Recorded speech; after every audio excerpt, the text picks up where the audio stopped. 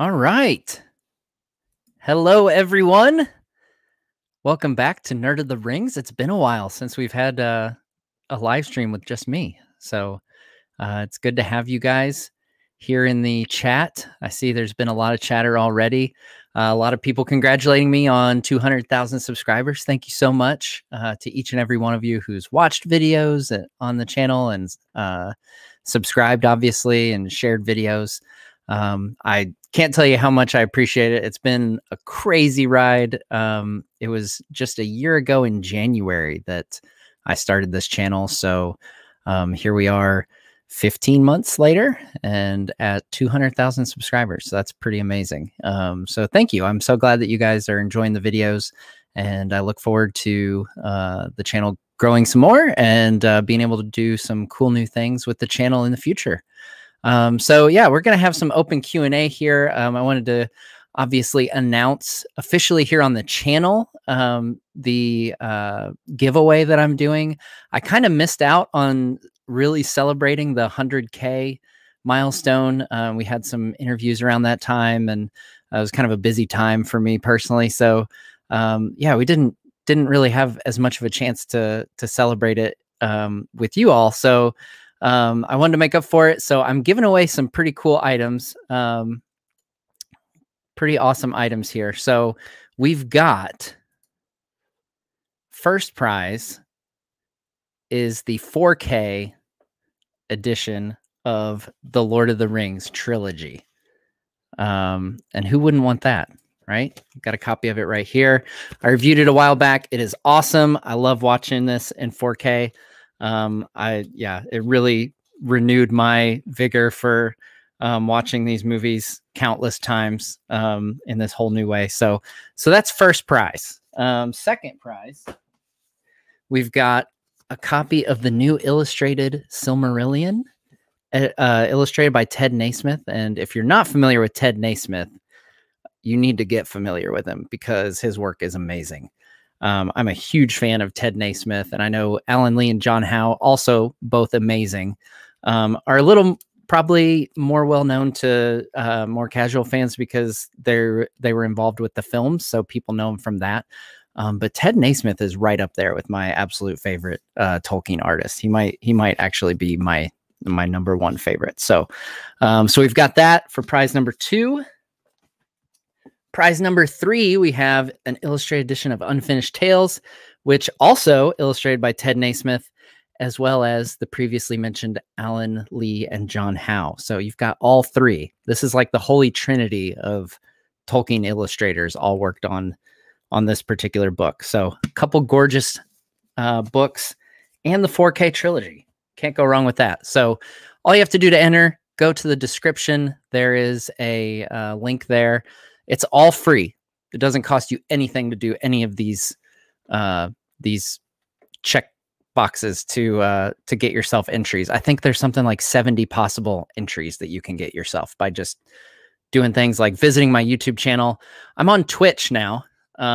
This is actually my first stream on Twitch, so I hope that's going okay. Hello to anyone who's from Twitch. So far, all the comments are YouTube, but that's to be expected. So hopefully, if you're watching this on Twitch, put a comment there so I know that it's actually doing something. But yeah, so I did start a Twitch. If you haven't, oh look, yeah, we've got a couple there. Thank you. We've got a couple mentioning that it's going okay on Twitch, so that's good. Yeah, so I did create a Twitch for the channel. As I do more gaming stuff, I'm hoping to do more gaming, Lord of the Rings Online, as well as some of the old school classic console games and maybe some Shadow of Mordor, Shadow of War type stuff. I'll probably be doing that a little bit more on Twitch than here on the YouTube channel. I'll try to keep the YouTube channel primarily to lore and stuff like that. So yeah, if you're on Twitch, check me out over there. All right. So I also, if you are a Patreon subscriber, you're automatically entered into a prize drawing, or, because I'm not really sure how lottery rules work here in the United States or anywhere for that matter.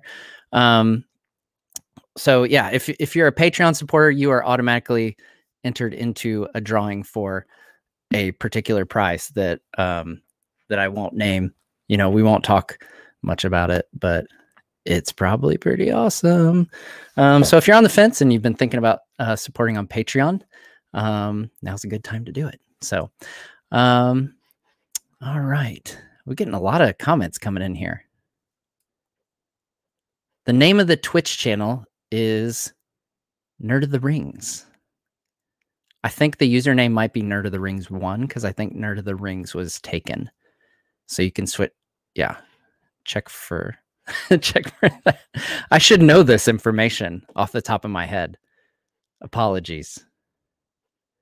Oh, we already got our first super chat. Thank you, Ryan. I'll get to that in just a minute. So first thing I'm going to do, because I know it's why a lot of you are excited to be here, is I'm going to give you the first bonus code for the giveaway. So this is worth 10 entries, which is a pretty good percentage of the total overall entries. The first bonus code, Speak Melon. Speak Melon. So there you go. That will get you 10 bonus entries into the giveaway. And I've got another bonus code that'll give you another 10 that I'm going to do at the end of the live stream. So stick around for that. Yeah, so Speak Melon, get you a little bit of Doors of Durin secret code action going on. All right, let's get to Ryan's super chat. So Ryan asks, are you concerned about the upcoming Amazon Lord of the Rings series? I hope it's true to Tolkien. So I've gotten this question a lot. And my philosophy on it is I'm not going to worry too much about it until I have stuff to go off of. And what I mean by that is, you know, we haven't even seen a trailer yet. So, yeah, so I'm not gonna freak out about it. You know, I think the most riled up I got was when there was rumors that it was going to be Game of Thrones-esque with like nudity and stuff. And I was definitely not on board for that. So, I mean, I will totally call out, you know, if I think, you know, there's things that they're doing that are blatantly, you know, disrespectful to Tolkien's world. I'll totally call those out, but you know, I'm not gonna freak out about it before we even see a trailer or even stills. Like we don't even have pictures. Like so far, we've just pretty much been going off of you know, fan art, like taking other pictures of these actors and like photoshopping them into shots of like Kate Blanchett as Galadriel and stuff. So, I mean, we don't have much to go off of. So, you know, yeah, I'm not gonna worry too much about it. Let's see here, see if there's any. Oh, we still got the bonus code up there. Yeah, so bonus code if you missed it. Speak Melon. I'm gonna look up the Twitch username so I can let you guys know exactly what it is. Here. Yeah, Nerd of the Rings 1 is the username. There you go. I can even see myself talking about being on Twitch while on Twitch. Pretty cool. Another question. What is the best book of Middle-earth for you? I think this depends on the day, which one I would say is my favorite. I'm guessing that's kind of what you're going for there, was which one is my favorite. The Hobbit is kind of hard to beat for me. I like, you know, it's so different from everything else. It's so whimsical that like if it's just on a given day where I just want to read something fun in Middle Earth, I'll read The Hobbit. I really like Bilbo. Yeah, he's a pretty awesome character. Yeah, other than that, like Lord of the Rings is kind of the standard answer because it's so classic. But kind of my I wouldn't say guilty pleasure because it's awesome. So it's not like a shame to to be a fan of it. But Children of Hurin, I think, doesn't get the attention it deserves. I think it's right up there with Lord of the Rings, and it's a little. It's more easily readable, I think, than Silmarillion. Silmarillion can get kind of dense and You can kind of get bogged down by all the names and places. Whereas Children of Hurin is much more similar to Lord of the Rings and a more free-flowing narrative story. So there you go. So there's 3 answers for your question that had 1 answer. All right. Let's see here. Ben asks, hey, Matt, congrats on the channel. Thank you, Ben. Silmarillion question here. Do you know if we get any specifics about what is sung into being in the first 2 themes of Iluvatar? We know the children are in the 3rd. Off the top of my head, I'm not 100% sure. I would guess everything that's not the children, perhaps. I don't know. I don't know if it says, honestly. I'd have to research into that because, yeah, I'm kind of revealing how much research I have to do on a weekly basis. I definitely, people say all the time, like, so much. Well, I research so much every week, which most of it sinks in, which is why, that helps me choose what topics I do. Part of it is what I want to learn about, honestly. All right, we got another super chat from Matt. Thank you, Matt. I'm a huge Lord of the Rings fan, but I've never read the books. I love the lore and history. In what order should I read the works of J.R.R. Tolkien? That is an amazing question, Matt.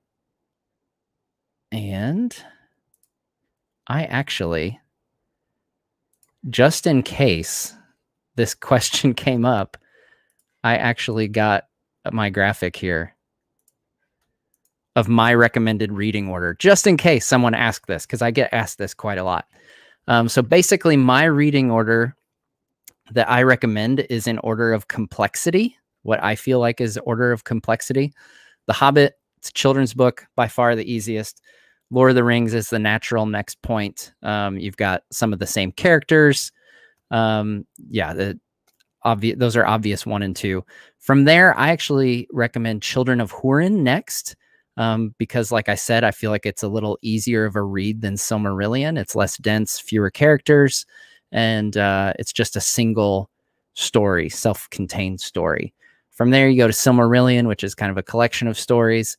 Unfinished Tales, you start getting into the more academic approach, in a sense, because you've got sections of story as well as sections of commentary by Christopher Tolkien about his father's works. But you've got some really good Unfinished Tales. You've got some really good stuff. Like that's where a lot of the Numenor story happens, and you get some of Gandalf and Galadriel, or the Astari in general, not just Gandalf, and then some history of Galadriel as well. So you've got a lot of stuff there in an Unfinished Tales, and then Beren and Luthien, that presents multiple versions of how that story developed. Same with Fall of Gondolin. And then if you're really you want to go with the full shebang, you go to History of Middle Earth, which is as academic as you get with Tolkien's works. So there you go. That's the full lineup for you.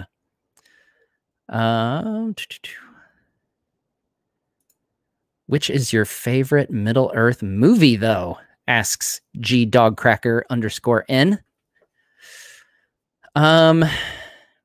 See, I change a lot on this question as well. So I can justify an answer to all of them. I will say that anytime someone asks me my favorite movie, I do not break them up. I just say The Lord of the Rings because I consider it one full story. It's like one full film. Like I can tell you I would rather watch 12 hours of Lord of the Rings than 4 hours of the Snyder Cut. But that's just me. I'm not trying to ruffle any feathers.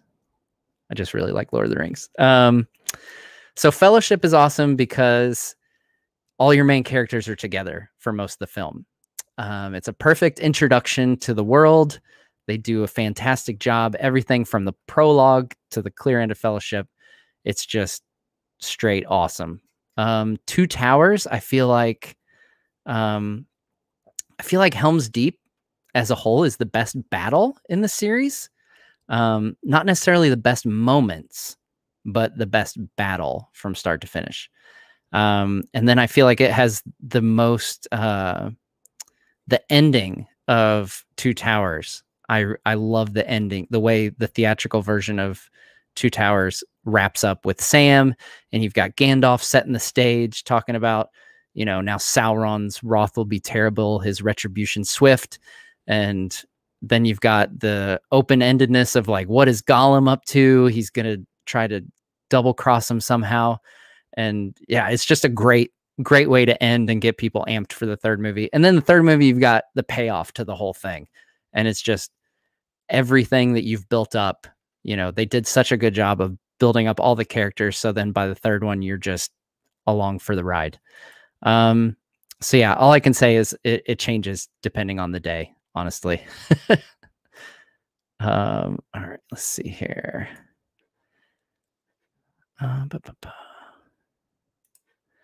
This is an interesting question. What percentage of The Hobbit is real and actually canon, and what percentage of it is Bilbo making up nonsense to sound more impressive, though? That's an interesting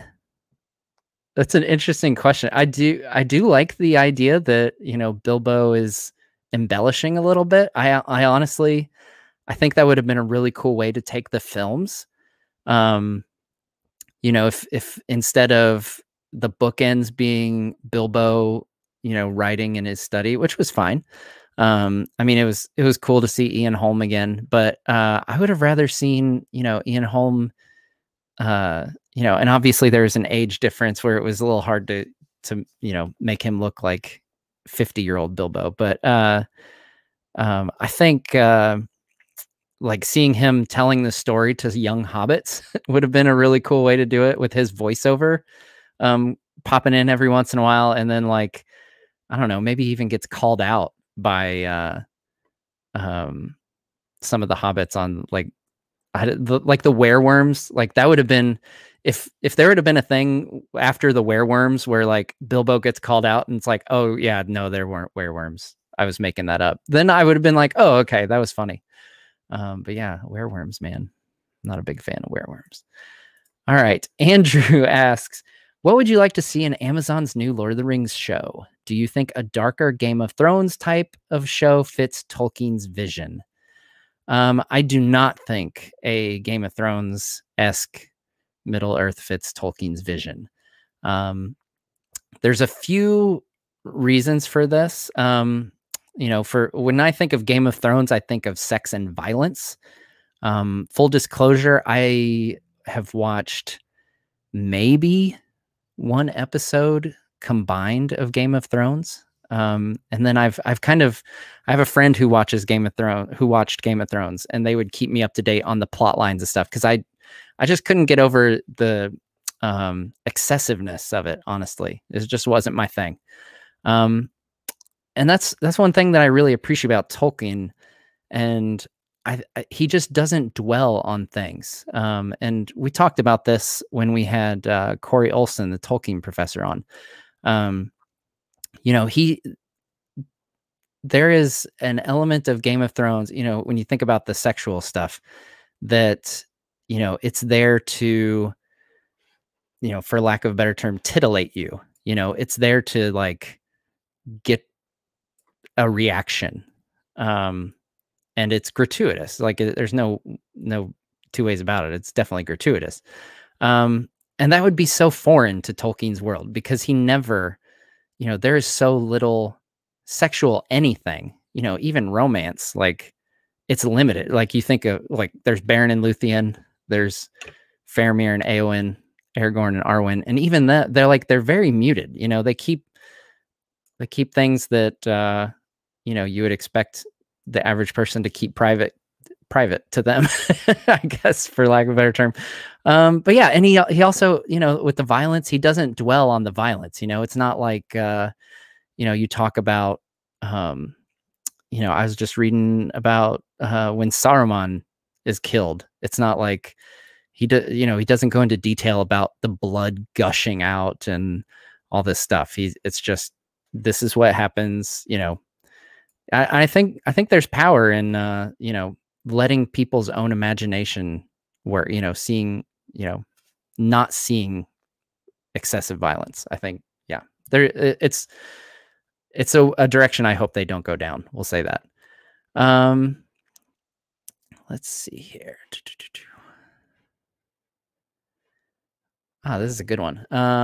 Should, I believe it's Owen and Gloin be pronounced with an OY sound or an O-N sound? I prefer the latter. Yes. So proper way to say their names is Owen and Gloin.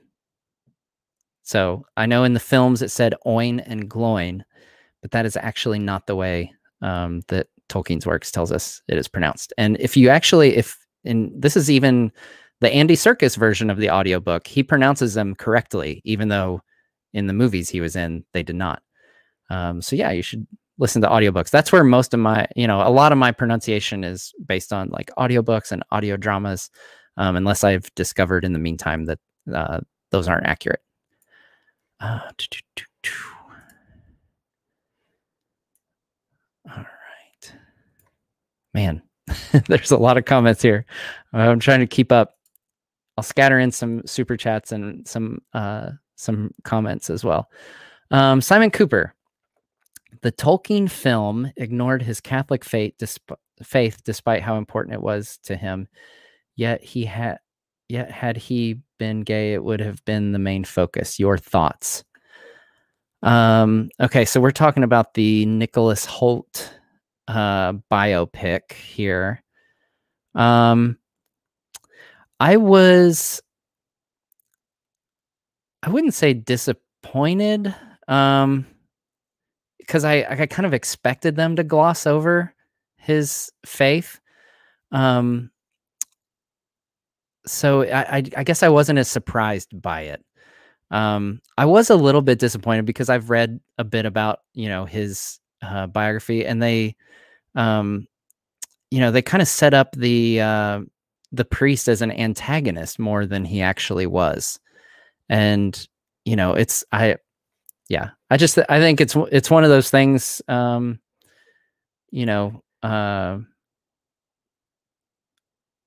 think it's unfortunate that they didn't have more, because, I think faith is a powerful thing, and, it's an important part of people's lives. But we're kind of in a time where it's not always the popular thing for Hollywood to cover. I have hopeful expectations that there's an adaptation or a biopic of C.S. Lewis that'll feature Tolkien in it coming out. I can't remember what it's called, but I'm very curious to see what they do with that, because it's actually Tolkien who converted Lewis essentially from an atheist to a Christian. So I'm kind of curious. I would like to see that on film. Now you could argue in that Tolkien film specifically that wasn't the angle they were going for. But yeah, I mean, it is what it is. We could hypothesize all day, but I think that'd probably be a better question for the filmmakers. Yeah, it is what they made it. And I have no idea why they make the decisions they do. Yeah. All right. Movie Return of the King did Faramir / Éowyn dirty. One of my favorite romances from the books. The chapter of their relationship in the book is so wholesome and lovely. Yeah. I would totally agree. Honestly, Faramir in general was kind of, changed a lot for the adaptation. Trying to find it here. Yeah, so we have this this behind the scenes picture that was shared by Miranda Otto, and these are different outfits than what they're wearing at the end of the Return of the King. I'm pretty sure. Yeah, because Faramir has armor at the end of the Return of the King, as you can see. But yeah, this is from their wedding. Apparently, they filmed a wedding scene for Faramir Éowyn. So I'm hoping they get that. I love Faramir and Éowyn. They're awesome. That's why I did like, it's over a year ago now, but I did a Valentine's like couples ranking video, and I put Faramir and Éowyn number 1. A lot of people really liked it. A lot of people really didn't. So, let's see here.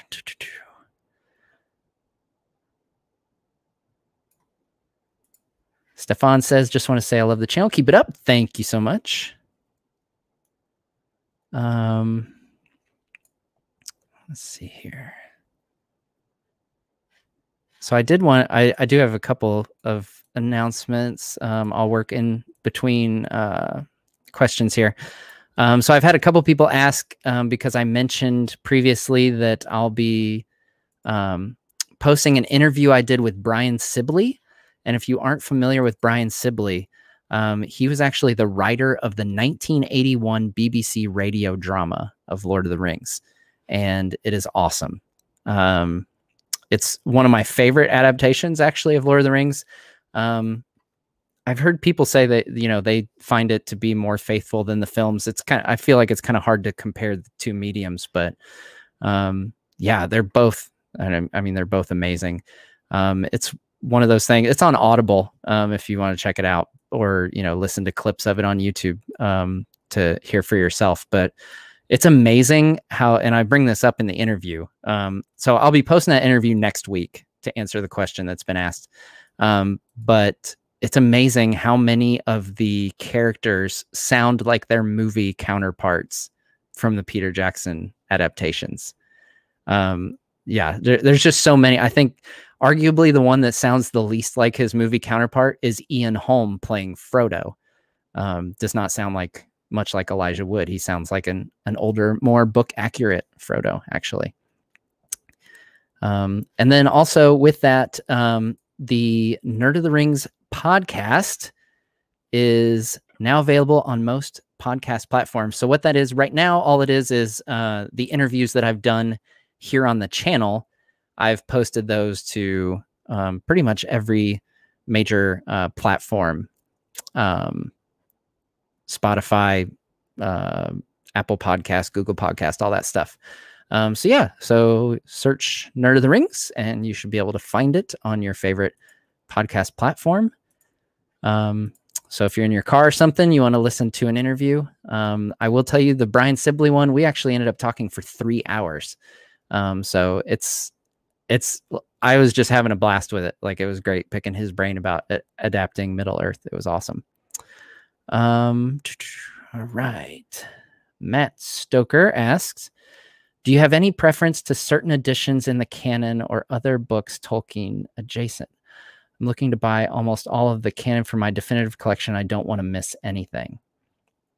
I don't like, as far as the actual text of the books hasn't changed. So, aside from the very first edition of The Hobbit, where Gollum voluntarily gives up the ring, nothing changes between like versions of the Silmarillion or anything like that. The ones that I'm giving away as part of the giveaway, I really enjoy because I love illustrated editions of books. So yeah, I would recommend those. Those are awesome. All right. Mr. Grant Wagner says 200,000 subscribers. Well, freaking done, my guy. Bravo. Thank you so much, Grant. Appreciate it. All right. We're going to take a Twitch question because I haven't seen a whole lot of these. All right. Here's a spicy topic. David Day, discuss. Okay. So if you're not familiar, the general online feeling regarding David Day, he's got a bunch of Tolkien reference books. From what I've heard, I've not personally read any of his books, so I'm going to keep my comments to a minimum, but so this is just what I've read online. In general, I've heard that he kind of makes assumptions in certain places that don't have a basis in canon, in Tolkien's canon. So yeah, they, in general, long and short of it, what I've heard is like, if you buy his books, appreciate the art and take stuff with a grain of salt, which is not ideal for a reference book. So that's why I stick to like Tolkien stuff himself, with a few exceptions. One I've got is the Atlas of Middle Earth, which is a great one. I highly recommend that one. But yeah, I don't personally have a lot of experience with his books, but I know, I've seen examples and stuff of where he's kind of made assumptions. Like one is, saying, I think he, presents it as if it's conclusive that Tom Bombadil is a Maya, and it's not. That's just his opinion, but he doesn't present it as his opinion, apparently. So, oh,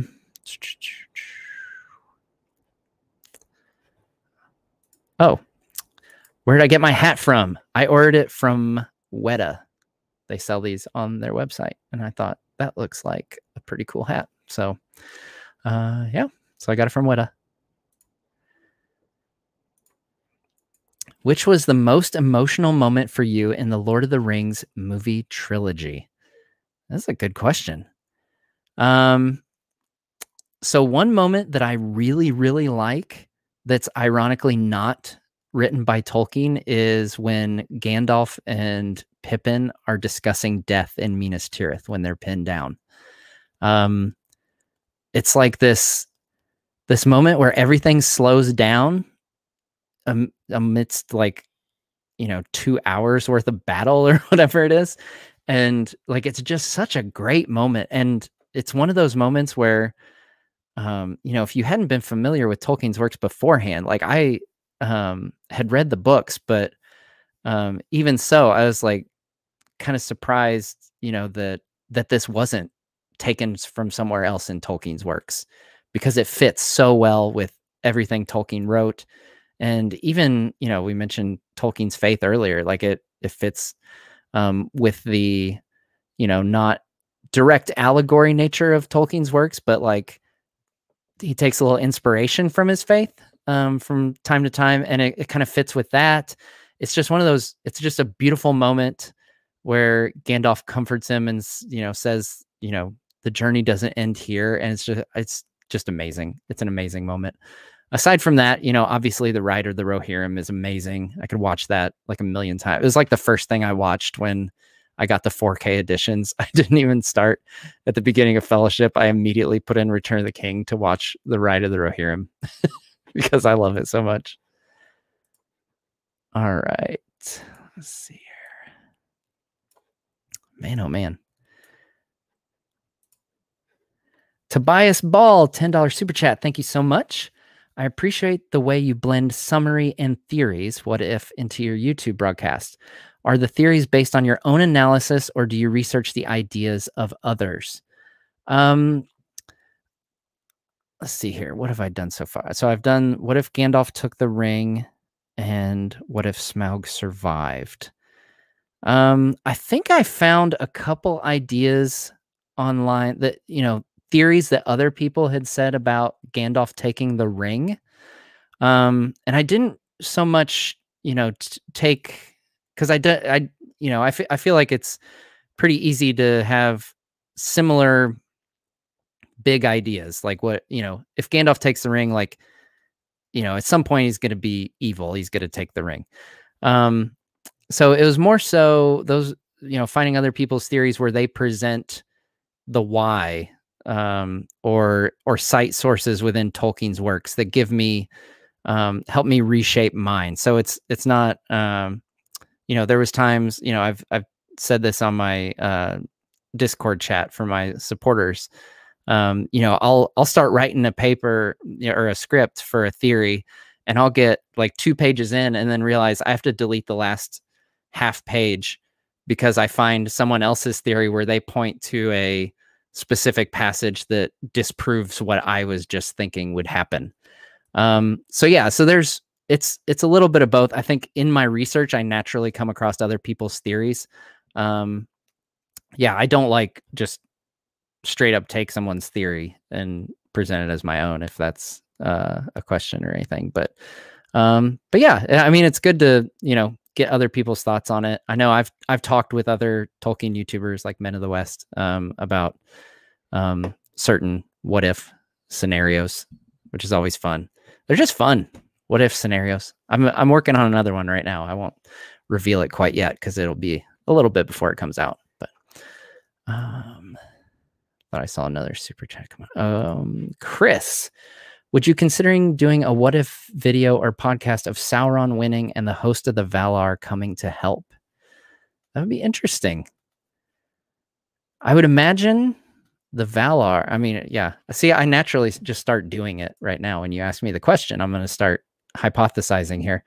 Yeah, I think, obviously the Valar took care of Morgoth, but we should keep in mind that at the end of the first age, the Valar themselves, or at least the most important Valar, were kind of, it's kind of implied that they didn't come themselves. It was just the host of the West. So it was more like Maiar and elves. So I don't know if the Valar themselves would go or if they would just send a host, that kind of thing. But I would think they could take care of Sauron. They took care of Morgoth, and Sauron doesn't have a force, an army of dragons or Balrogs or anything like that. He's just got orcs, Yeah. But yeah, I might do a similar theory later on for sure. Man, oh man. Okay. Supervillain, $5 super chat. Thank you so much. What is more interesting? What if the Blue Wizards join the War of the Ring? Or what if Elrond chooses his human side instead of elven side?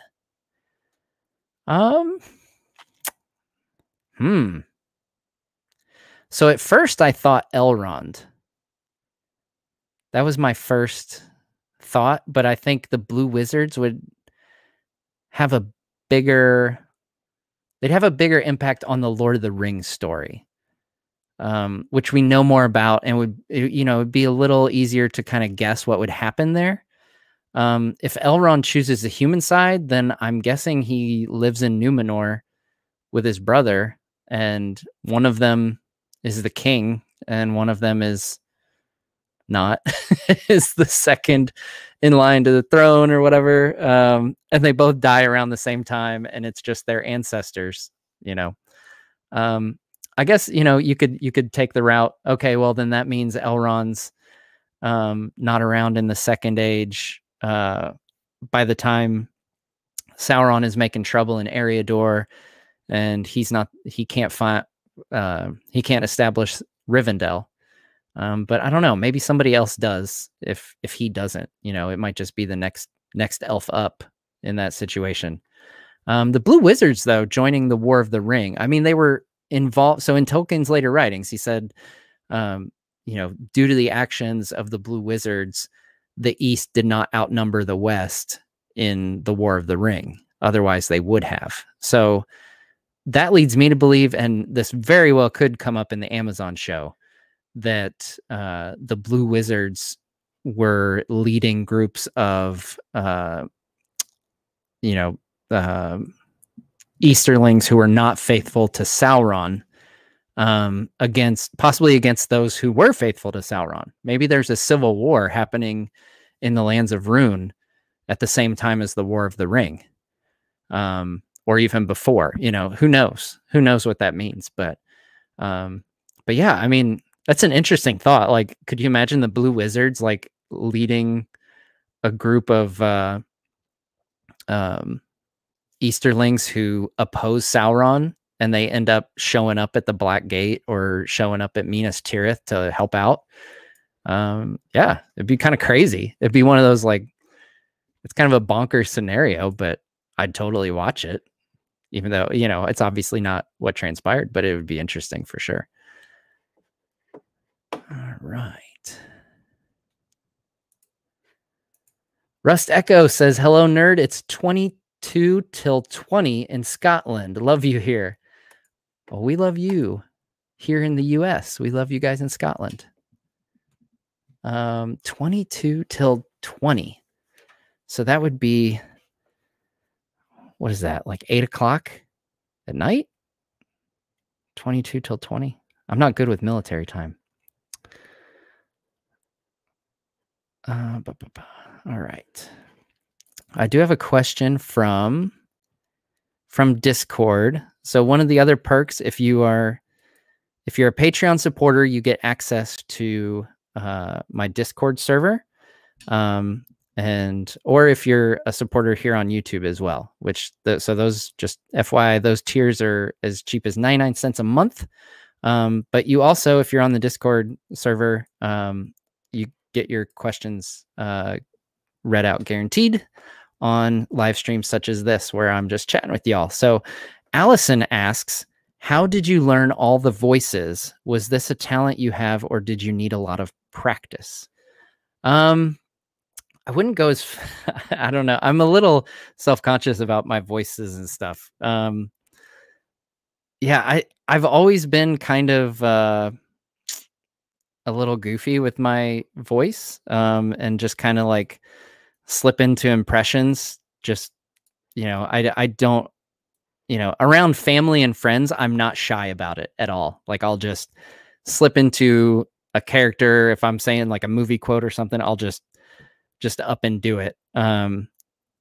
So yeah, I've kind of had practice in that way, not in a intentional, like, I want to develop my voices kind of thing. It's more just like, I'm kind of a goofball and I like movies a lot and memorize a lot of dialogue from movies. So yeah. This is actually, so this will, let's see here. See if I can pull up.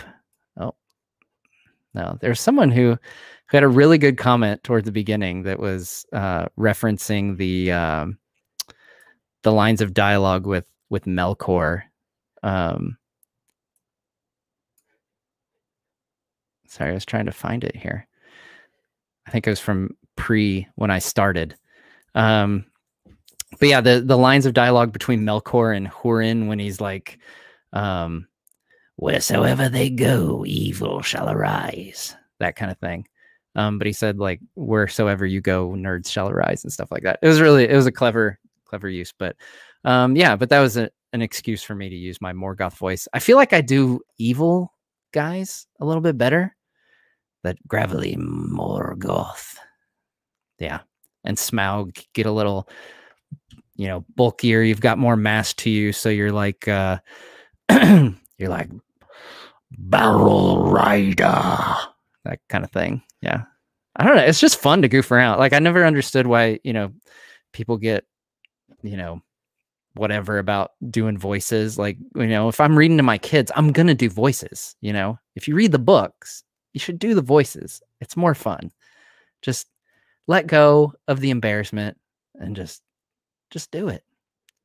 Let yourself go. If you want to practice, if you want to do voices yourself, find a time, find a quiet space in your house and just do it with yourself. Like, you don't even have to, you don't even have to do it in front of a crowd or even in front of your kids. You can practice all by yourself. All right. Thank you, everybody. I see a lot of comments on Twitch. Hello, my fellow hobbits just became a subscriber. Awesome. Thank you, Kelly Smell 93. All right.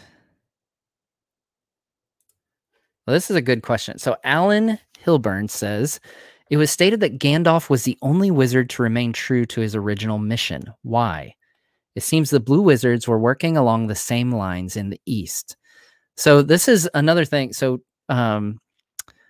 this is a tricky area with Tolkien, because when he said Gandalf is the only one to remain true to his mission, he said that earlier in his life than when he later writes that the blue wizards, helped ensure victory for the West. So it seems like over time, as Tolkien got older, like the blue wizard stuff was some of the last writings he ever did. It seems like he kind of softened his stance on that a little bit.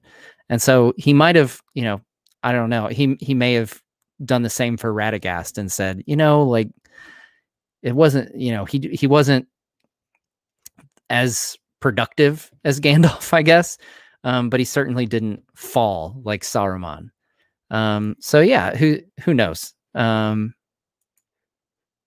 I would say, you know, part of it is you just have to look at the times when he said that. So it adds a complicated nature to researching for sure. You kind of have to take the whole picture um, when you're looking at statements like that. But yeah, I think his stance kind of softened on that. All right. If you could choose any land in Middle Earth, which would it be? If I could choose any land, this question's from Jamie. Am I owning the land or am I living in the land? No. Let's see here. I've had this question. I think, where did I land on this? I think the Shire is pretty appealing. I'm a country boy. I wasn't born on a farm. I was raised. I lived on a farm growing up. There we go. I wasn't born on the farm.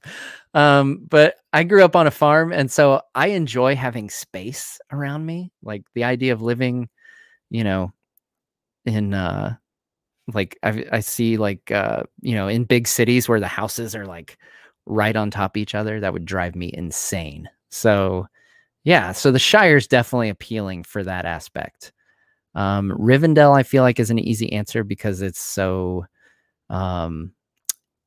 awesome and angelic and everything. Yeah, I would want, you know, my answer for like where I would want to visit is always somewhere dwarven like Khazad-dûm because I like the dwarves. Dwarves are awesome. All right. Okay, so this is a good question. So if you've become a member here on YouTube, you can actually go to the community tab, and maybe I'll post it again after this, but there's a link in the community tab that only members can see with a link that you can click on to join the Discord. So you might have to scroll down a bit. I need to post it again there to just bump it. But yeah, so for Kicknob, if you go to the community tab, you'll be able to find it. Do you think we'll see the blue wizards in the Amazon show? I would almost guarantee that we will.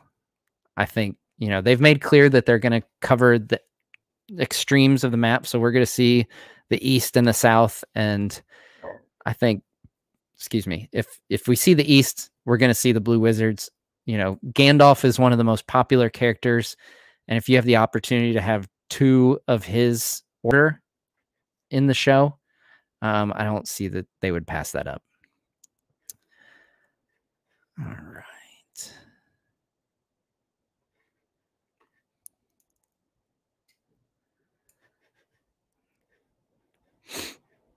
Sorry, my scrolling kind of messes up from time to time. If you've been on my live streams before, you know the scrolling thing in YouTube, it kind of gets dicey sometimes. All right. Here's a good hypothetical question. Oh, this is from Twitch. It's kind of fun to see different sites here. Not used to seeing Twitch on here, so this is fun. Volt Twitch asks, if Gandalf did die to the Balrog and Moria, do you think they still could have won the War of the Ring? Well, he did die, but then he got sent back. So I'm guessing, like, if he didn't get sent back, could they have won? That, I think I could make a whole video on that, and I would research the heck out of it. Because if you don't have Gandalf, then you likely don't free Theoden, and then Rohan would fall to Saruman. And like, this is where my research would have to kick in because I'm, you know, just off the top of my head, but I'm pretty sure there's no other way, you know, because Gandalf's the one who cures Theoden of the poison and everything that Wormtongue has been feeding him. And yeah, I don't think, you know, Aragorn, even if Aragorn, Legolas, and Gimli make their way to Edoras, I don't think, you know, there's no way they wouldn't be able to do that. yeah, I think, and then if they stay and fight with Rohan, then maybe they die there too, and then Minas Tirith falls. Like, it's hard to say, but nothing good would happen. So no, I don't. I think Gandalf coming back is pretty imperative there.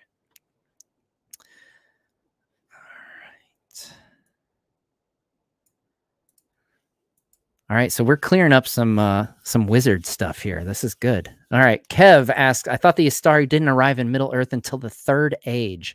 Wouldn't this mean that they won't appear in the Amazon show? So this is where Tolkien's earlier and later writings contradict one another. So I tend to go with his later writings because I figure, that's more of what he intended if he wrote it later. So in his earlier writings, they all show up around 1000 of the Third Age. But in his later writings, the Blue Wizards show up much earlier, like 2800 years earlier, in 1600 of the Second Age, which is the same time that Glorfindel comes back to Middle-earth. So I think, if they're allowed to use the Blue Wizards from the Tolkien estate, which I think they probably will be, then I would almost guarantee that they will use it. Okay, my Twitch name is Nerd of the Rings 1. I see that's. I'll even type it here for you. Nerd of the Rings 1 for everyone. Okay, yeah, we don't need to spam it. We've got people who know on here. Okay.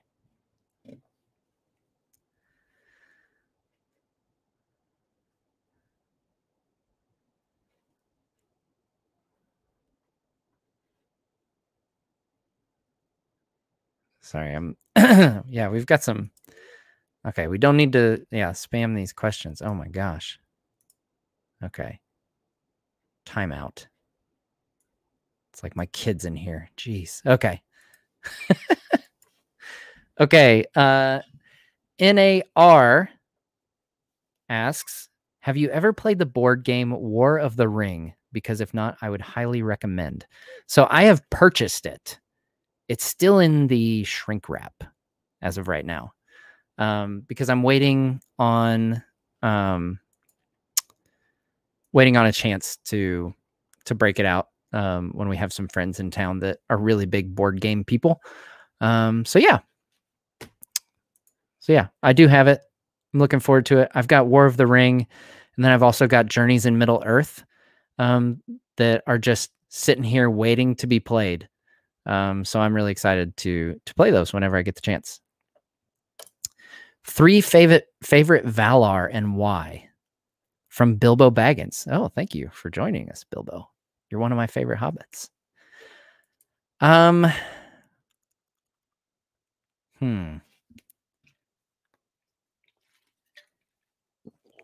Okay, so I'm going to say one is Varda. She created the stars. And I think it said that Morgoth, it's either fears her the most or hates her the most. I think it's fears her the most. I think that's right. So yeah, that's definitely one of my top. I like Manwë. That's kind of a easy answer because he's the most powerful, but I really like the eagles. And he helps bring those into being. I think, is it Nienna? I think is the one that for like sorrow and pity. So that's one of my like low key favorites because it says in the books that that's where Gandalf learns pity from Nienna. And, I think the pity that's shown over and over in Tolkien's works is something, they did a really good job in the films of the pity of Bilbo when it came to Gollum. And if you either listen to the BBC audio drama or you read the books, obviously, you discover that during the scouring of the Shire, Frodo shows that same pity, and it's a remarkable characteristic, to be able to look at somebody who's wronged you in terrible ways and still take pity on them and offer them the chance of redemption. It's powerful stuff. All right.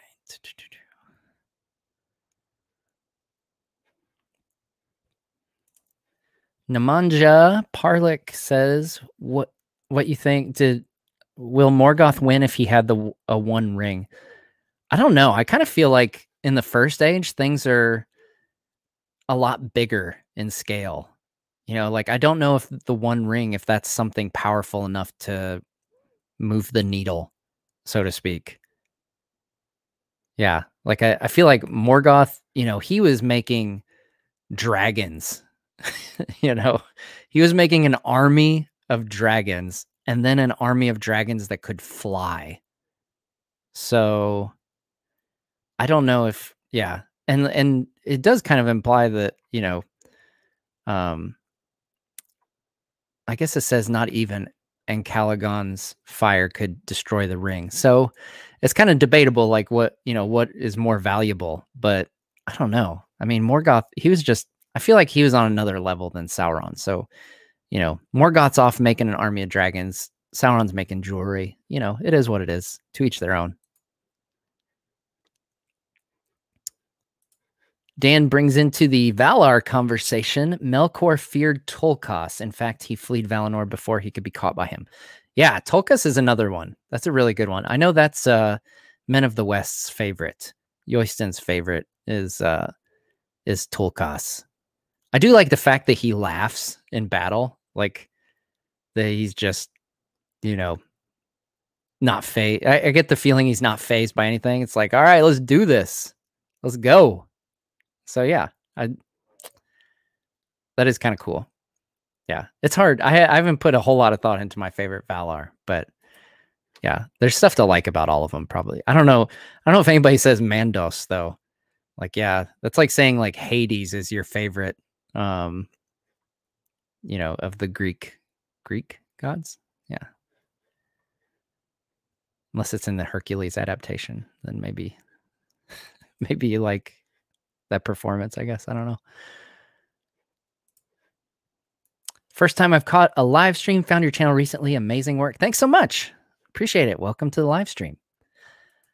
So another update for the channel, kind of between open questions here. So on my Patreon, I actually set a goal, a threshold to when I reach this level of support, I start work on a short film. And thanks to the amazing support of my Patreon supporters, we have crossed that goal. So I am now in the scripting phase of a Middle-earth short film. I've actually got 2 ideas for a short film that I'm kind of developing each on their own simultaneously. In the end, I hope to make both of them at some point or another, but I'm going to try to see where they go, how they shape up, and which one is more feasible to produce, based on the budget that it'll take to produce them. And then also, obviously how open things are, how many people we're able to have congregate in a single location, that kind of stuff. There's different scale and technology involved with each idea. So it'll just kind of see where things are budget wise, and then also just how we are here in the States, in society, how we're able to, pull off filming and stuff. So yeah, so that's kind of an exciting upcoming thing here. It'll be months from now, I'm sure. These things, take some time, and this is all on the side of my full-time stuff. So it'll take some time, but I'll be given updates and everything as it goes along, and probably post into Instagram or whatever. So, all right. Someone asks about the YouTube code. Okay, let's see here. The first code was...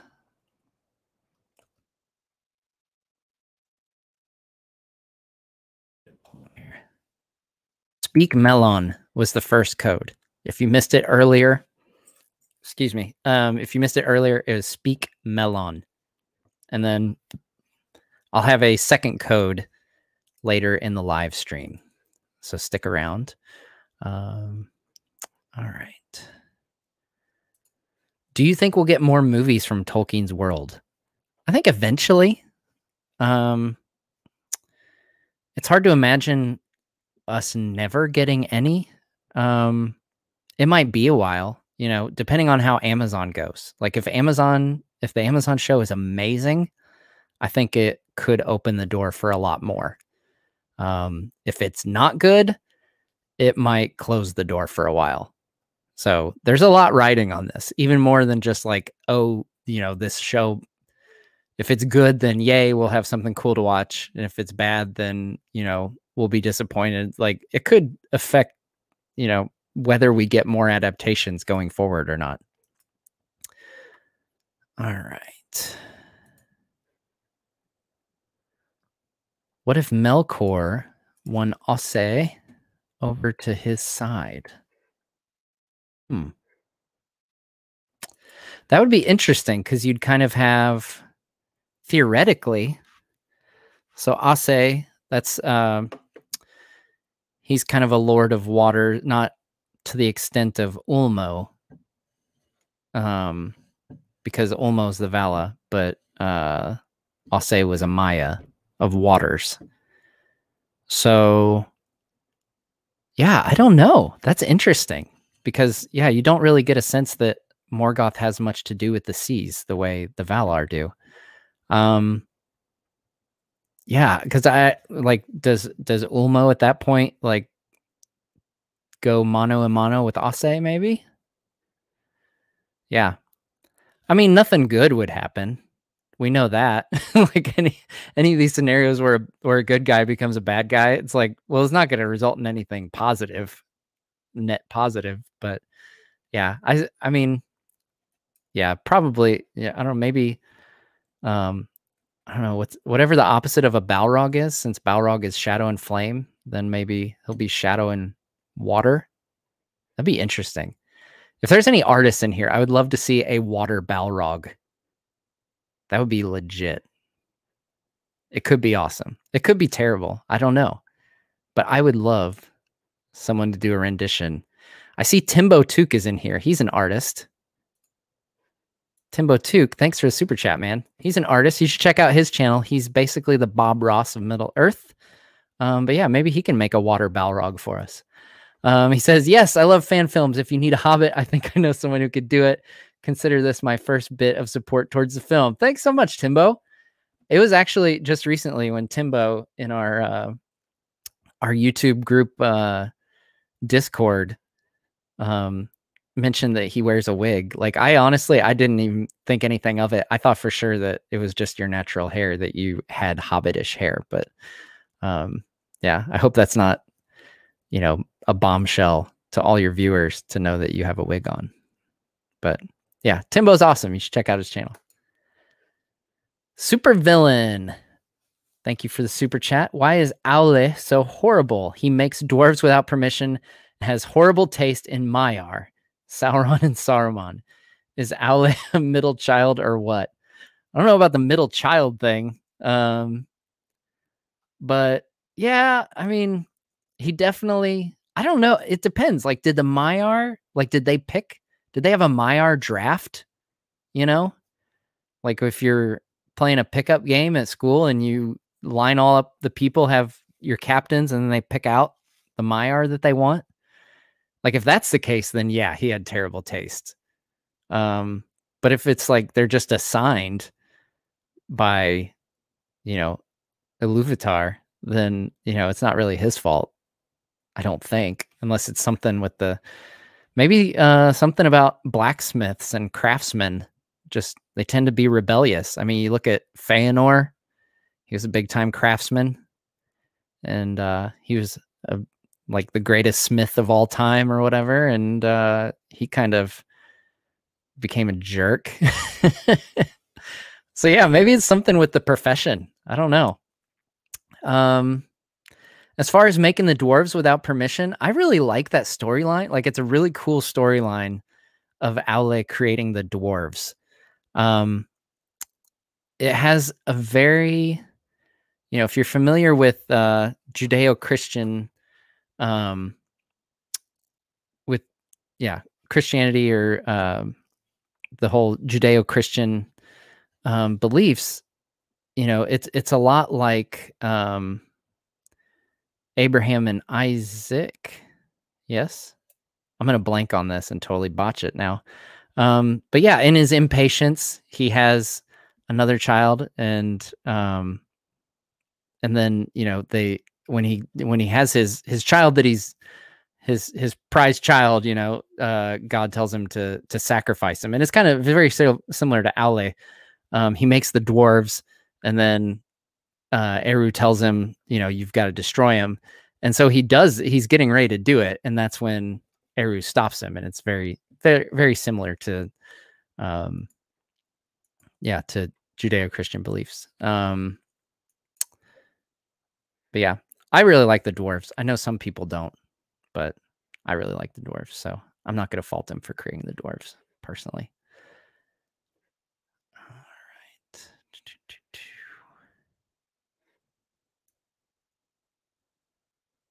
Sorry, I want to make sure. Oh, I want to make sure I catch all the super chats in case I've skipped over anyone's. Oh, here we go. Quarantino.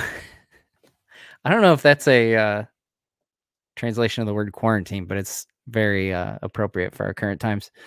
Would you like new movies taking place after Return of the King? I would say no, unless it's like an epilogue kind of thing. Not like a full movie, I don't think.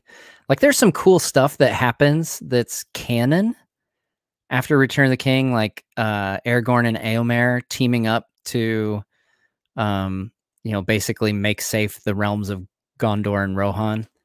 But yeah, as far as like sequels and theoretical stuff, no, I'm not on board for that.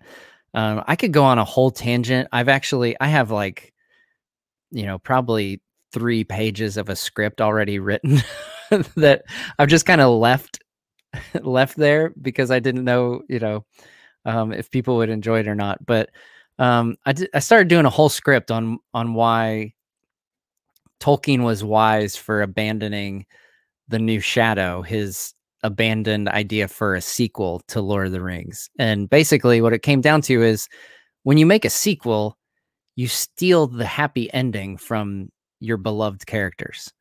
In this situation, it was like during the rule of Aragorn's son. It's like one generation later and everything goes to heck. And that's just depressing. And yeah, like it, and I related it in this script that I have in pieces right now. I think I relate it to Star Wars, and we won't get into a huge amount of, Star Wars sequels stuff here, because that's not what we're here for. But, that's kind of what I felt with the Star Wars sequels. You kind of robbed Han, Luke, and Leia of their happy ending. And, it's one of those things where when I heard that they were doing those films, I was like, I hope it's worth it, because they're going to experience some trials. I had a feeling they were going to kill off Han. I was like, they better make this worth it. And it's debatable. Everyone has their opinion. I would resoundingly say no, it was not worth taking away the happy ending. But yeah, that's the thing, is like, to have a compelling story, you have to have things go wrong or things go bad. And I very much like the idea that it was all gravy after that.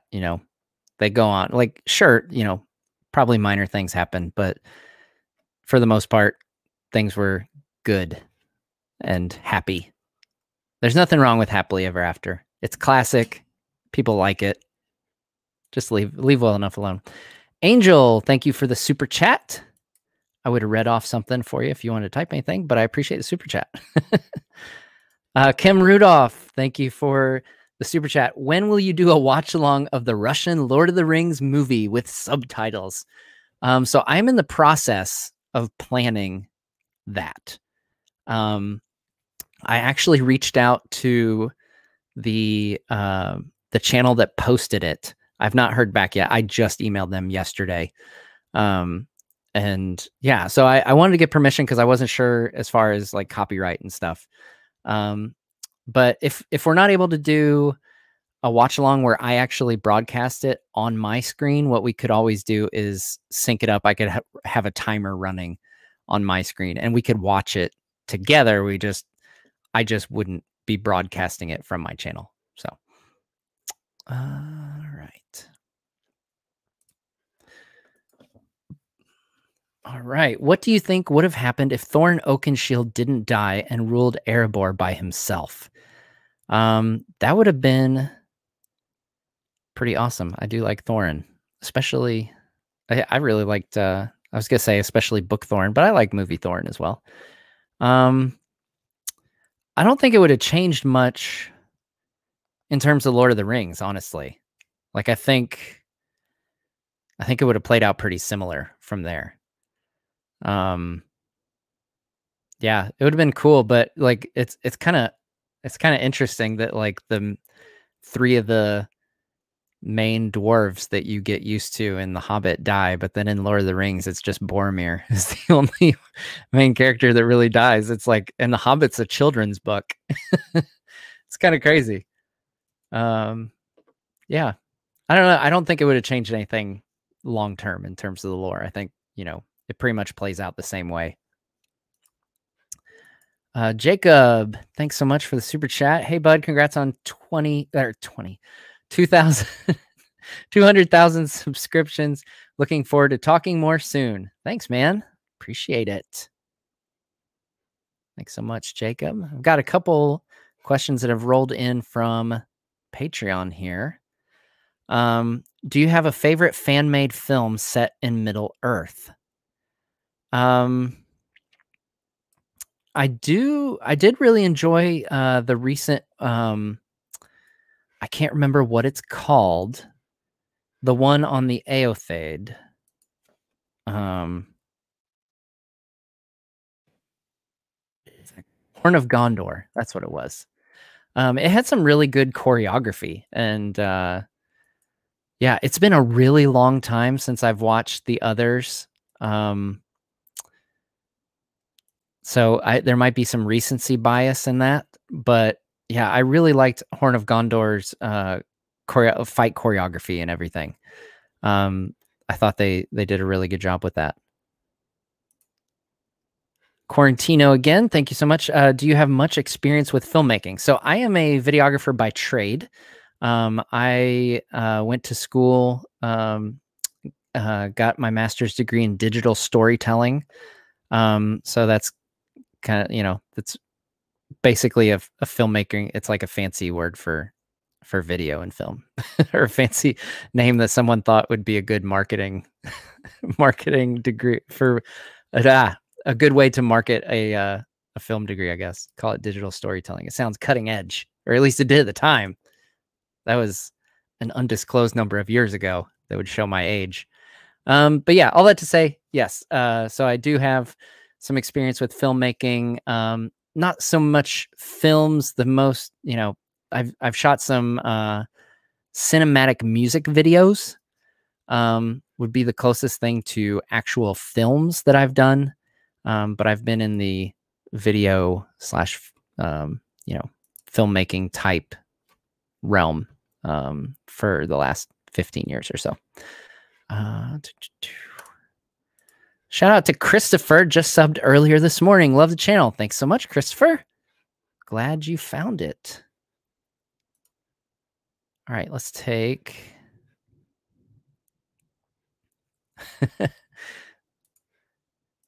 Kiro, yes. Second Valar video. I am still working on it. I apologize it's taken so long. It's been ridiculous, I know. I definitely owe you guys a Valar video. Corey Irvine, congrats on 200K. By the way, your opinion on how Peter Jackson portrayed Thranduil.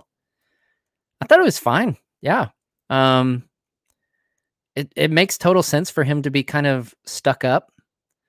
Like, you know, especially knowing his father was kind of, you know, I did a whole video on, you know, the complete life of Thranduil and talk about his father, Orifer. Orifer kind of messes up big time in the War of the Last Alliance. Like, he doesn't want to follow the orders of Gil-galad, the High King of the Noldor. So he kind of charges into battle before he's supposed to, and it gets like over half of his army killed. Half of his army from Greenwood, and half the army from what would later be called Lorien. Yeah, they get wiped out. That's where the Dead Marshes come from. It's the massacre there where a bunch of the elves were killed because Orifer didn't want to listen. So yeah, it kind of makes sense. I think Thranduil makes sense to be kind of a jerk. Wavy Rab 5. I love these usernames. Sometimes I don't even bother trying to pronounce them. Thank you for the super chat. Would the Third Age have ended earlier if the One Ring was destroyed at the end of the War of the Last Alliance? Would the Third Age have ended earlier? I don't know, because the ages are marked by the significant events, like big earth-shattering events. So the end of the Second Age is when Sauron's defeated by the Last Alliance, when, you know, Sauron, his body is killed, and Isildur cuts the ring from his hand. And then the Third Age ends when the ring is destroyed. So if the ring gets destroyed, so I guess if Isildur throws the ring in the fire, you know, when Elrond says, "Destroy it," then yeah, I don't know. That would still start the Third Age. So I don't know. Then it becomes like, okay, well, is there anything that comes after that? You know, if the ring's destroyed, then, you know, the biggest evil in the world is gone. So I don't know what would mark, you know, the Third Age. If anything, the Third Age might have gone on longer. All right. Yeah, let's take another Patreon question. Angel asks, how different do you think the Hobbit films would have been if Guillermo del Toro was able to direct the movie instead of Peter Jackson? I think that's an interesting question. I definitely think it would have looked different. It might have been jarring. And I talked with Ian Nathan about this. So if you're interested, you know, either on the podcast platforms or here on the channel, you should listen to the Ian Nathan interview that I did. He wrote a lot and had a lot of experience on the set, but he wrote the Peter Jackson biography. It's called Anything You Can Imagine. That's all about the Middle Earth films. But we kind of talked about that, how, you know, Guillermo del Toro's Hobbit would not look like Peter Jackson's Hobbit. And that's part of the reason why Peter Jackson ran into so much trouble, was because, you know, he had to start from scratch because he can't make a Guillermo del Toro movie, you know, so he couldn't just reuse all these designs when that's not the type of movie he would make. I'm sure, you know, a good portion of the script would be the same, but as far as the effects and props, like I could see some crazy looking orcs, or like that spider scene. Like, just thinking to things like Pan's Labyrinth that Guillermo del Toro has done, like I can imagine the spider scene just being scary as heck. if Guillermo del Toro did it, like I could just see it just being creepy beyond all belief. And it might not look very Tolkien-esque, honestly. Like it might, but it would definitely look like Guillermo del Toro, I think. I would have loved to see it. Like it'd be cool if we could, you know, Snyder cut the thing and get a Guillermo del Toro version that doesn't exist. All right.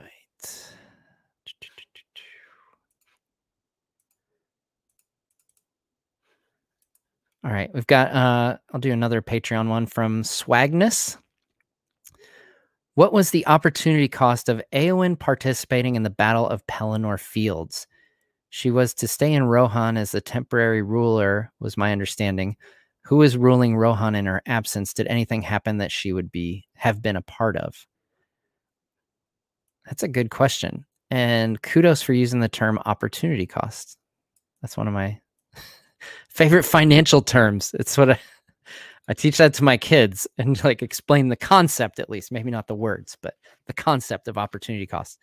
So if we've got Eowyn participating in the Battle of Pelennor Fields, we cannot also have her in Rohan. That is opportunity cost. There's your finance for the day. It works with money too. If you spend it on the illustrated edition of Unfinished Tales, then you can't spend it on the 4K set of Lord of the Rings. Opportunity cost. I don't think anything really happens back in Edoras when she's gone. Like by that point, you know, Saruman's army is destroyed. The Dunlendings that were following Saruman are either killed or surrendered. I don't think there's any threats left there. That anything happened in Edoras. So yeah, she was more so, you know, she would basically become the queen because Theoden, you know, in that moment, he's thinking, you know, I'm riding to my death. Like, you know, they know what they're riding to. And Éomer's going with him. Like that's his heir now, is Éomer. So he's basically at that point, for all intents and purposes, like Éowyn is in line to be the queen. Like she's in charge of what would remain of their people if things should play out like they expect them to, and they're all wiped out at Pelennor. So yeah, but I don't think I don't know who would take over at that point. Yeah, I don't know. That's a good question. It's funny. Like, do you think they got back to Edoras and they're like, all right, you know, I can just imagine like, where they're like, okay, Éowyn, what should we do now? Then they're like looking around like, where's Éowyn? Shoot. What do we do now? And then they just chill in Edoras. And then they all, you know, then Éomer and Éowyn end up coming back. So there you go. Another super chat from Jed Lee. Thank you so much, Jed. Appreciate it. All right. Let's see here.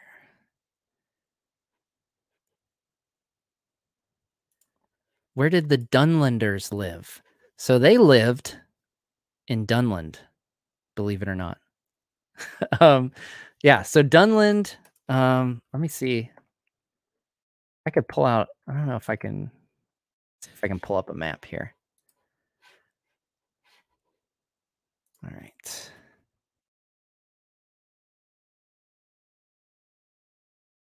I get all these Lotro maps is what comes up. So Dunland is basically around the corner from Isengard. Here, I don't know why I didn't have my map pulled up. Because, you know, the maps are kind of what I do a lot. All right.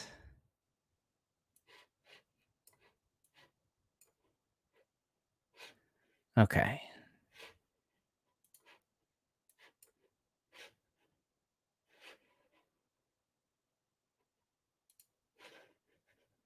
Sorry. I'm trying to get it pulled up here as I'm using this new software here for my streams. Okay. So here we go. Dunland is right around here in Enithwaith. Orthanc is right down here. That's where Saruman lives. And right around basically right around the corner from him. And then the west fold of Rohan is this area right here. It's the west fold. So the Dunlendings would attack from here commonly before Saruman lives at Orthanc, actually. Going way back. We'll get into this in a future video. Spoiler alert, that will be coming very soon. About Saruman moving into Orthanc. But yeah, so there's the Dunland, where the Dunlendings live. Yeah, if you have any other map questions, now I've got the map pulled up. I can bust out the map. Southern part of Arnor. What is the most southern part of Arnor? All right, so Arnor basically goes down to Meneriath right here. So Arnor, if you can track my little magnifying glass here, Arnor comes up here. Let's see here. I can't remember if it cuts across here. I think it might go. Yeah, I think it might cut across here. It doesn't include Rivendell, obviously, but then it goes up over here and most of Eriador. But Enithwaith, as I mentioned in my Second Age map video, they do not fall under Arnor, but Meneriath does. So yeah, the most southern part would be Meneriath here. All right. Do you know anything about an uprising in the east during the War of the Ring? I heard this, but never found any sources. Cheers, Mush. I'm guessing that's in relation to the Blue Wizards. You know, the thought that they helped ensure that the forces of the East don't outnumber the West. And we do know that not all the Easterlings were loyal to Sauron. That we know for sure. So yeah, so there could be, like I said earlier, I mean, heck, there could have been a civil war or something going on at the same time. We just don't know. It's one of those things, you know, either Tolkien didn't get around to writing about, or, you know, I mean, I'm sure if the guy was an immortal elf, he probably would have just kept writing and we'd have, you know, just piles and piles of books, which would be amazing, by the way. But yeah, it's hard to say. All right.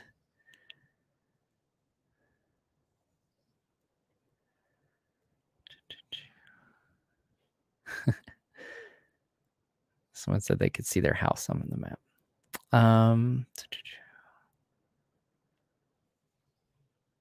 Oh, this is a good question.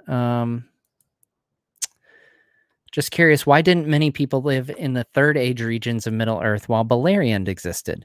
So they actually, there were some that that lived in those regions. It's just not talked about as much, and I think part of that is there's not as much conflict going on in those regions.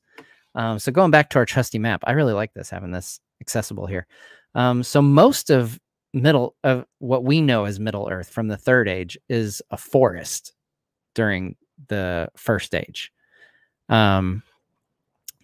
So you've got, for one thing, Durin's folk. So these would be the dwarves that Thorin and you know, most of his people are descended from. Gimli's descended from. You know, the main dwarves that we know all live in this area. They never come into the First Age at all. So over here in the Blue Mountains, that's where a couple of the other groups of dwarves originate. And so they're the ones who come into play during the First Age in Beleriand, which, you know, on this map would be out here in the water.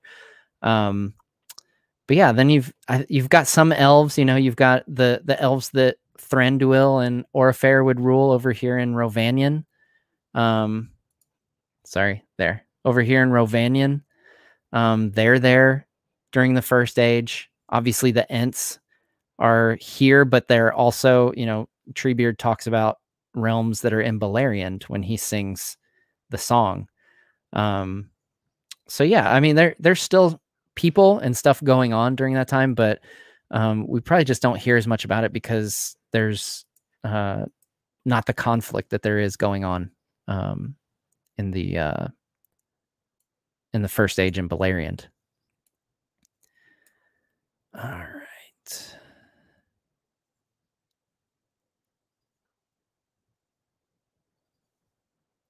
Okay, just making sure I didn't miss any super chats. Want to make sure I read out all the super chats. I had another good question about, yes, Atlas and Middle Earth. Stoketastic. I love that name, by the way.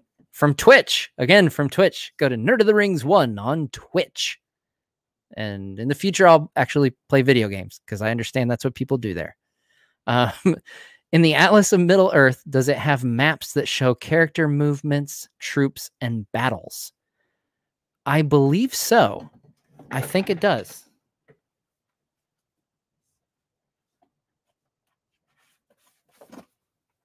We'll just find out right now.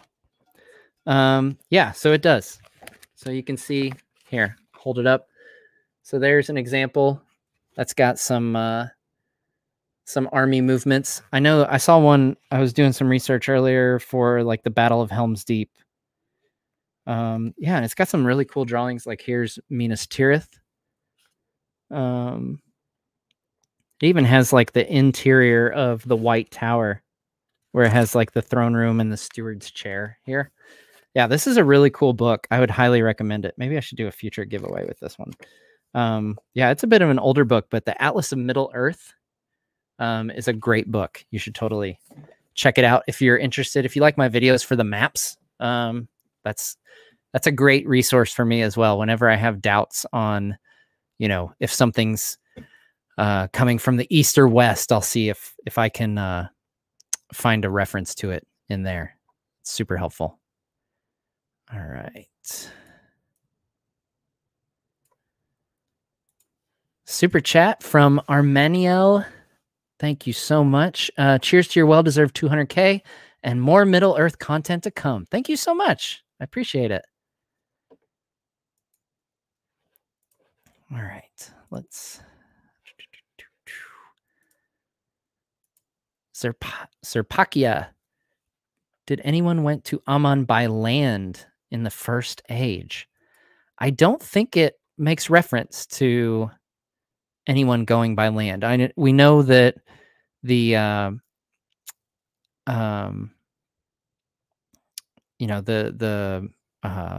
elves that are left behind by Feanor take the icy path to the north by land to get to Beleriand, but I don't think it's ever referred to anybody going back that way. I imagine passing it once, the Helcaraxe, that's what it is. Passing it once was probably enough, and they were like, nah. Like, I know it's getting bad here in Beleriand, but it's cold. If you're like me, I'm like, cold. I don't like it. I'd be like, yeah, Morgoth is destroying the world. It's like, maybe we should go back to Aman. It's really cold. That ice bridge is really cold. That's why they built boats. They're like, no, we're not taking that ice bridge again. Shout out to Josh, became a YouTube member. Thank you so much, Josh. Be sure to go to the community tab and get hooked up on our Discord. All right. Kelly from our Patreon Discord says, so I read the book long ago. My memory is foggy. Did all the elves die in the Battle of Helm's Deep?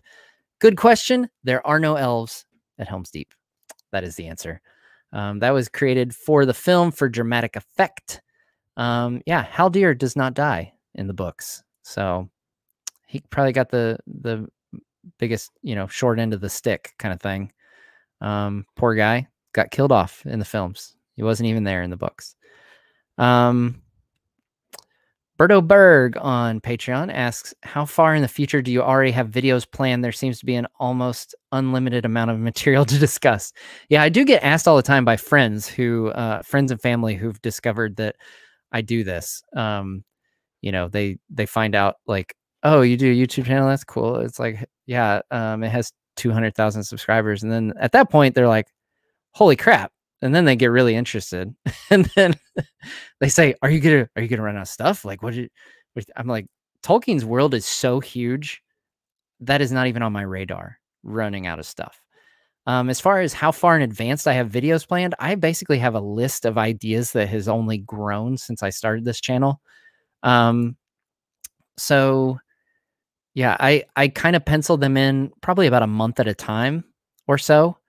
Um, as has been already noted, I've really failed on getting the second Valar video done. I still need to do that. So I was trying to do that as an additional into my, in addition to like my regular weekly videos. So it was kind of trying to find time a week where I could produce two at once. And I had Tolkien reading day and then April Fools back to back. So it's been kind of hectic trying to plan ahead for those additional videos. So I'm hoping to get to the Valar one here really soon though. Jack G.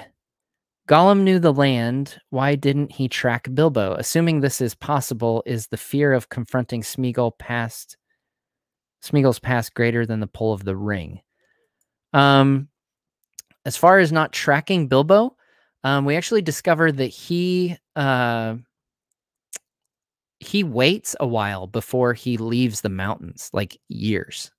So by the time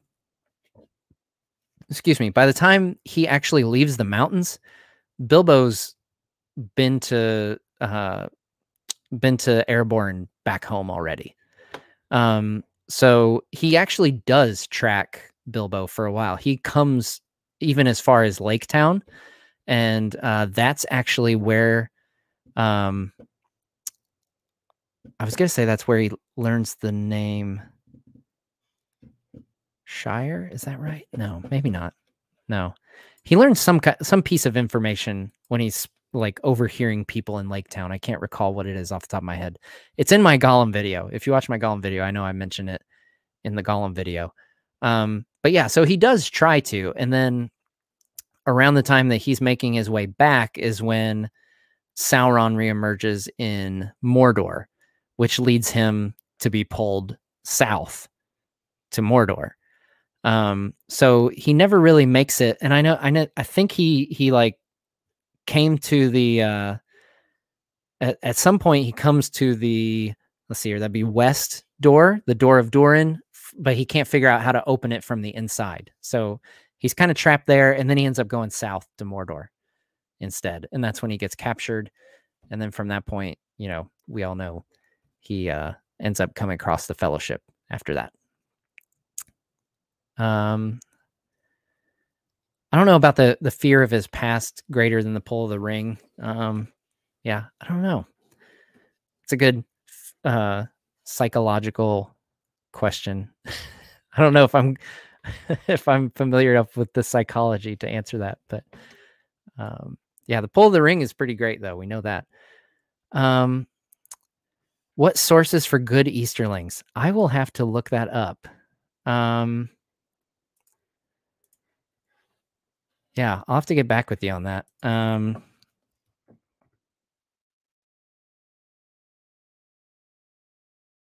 don't know if I would say, I don't know if there's a source that says there's good ones, but I know that they were not all loyal to Sauron. So like, I mean, it kind of leaves the door open. They could theoretically still be hostile to Gondor just because of old, old hatreds or old wars and stuff like that, but yeah, I'm pretty sure it says somewhere that not all the Easterlings serve Sauron. All right.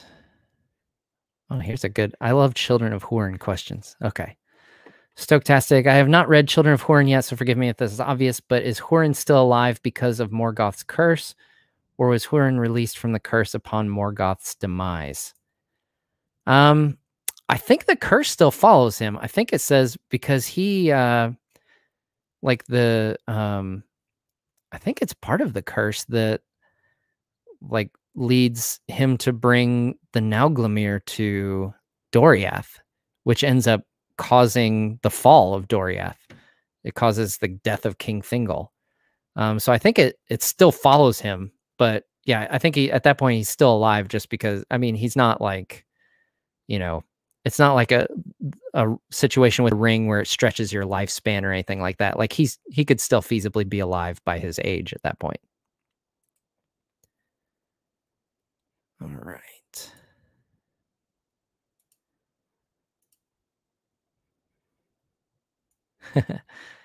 Joshua's. Oh, okay. Because I read your comment from Patreon. Thanks so much for the super chat. Happy to know we're stacked on future content. Yeah, I'm not worried about running out of stuff. And plus, we'll have the Amazon show soon, so we're gonna have stuff to talk about for sure.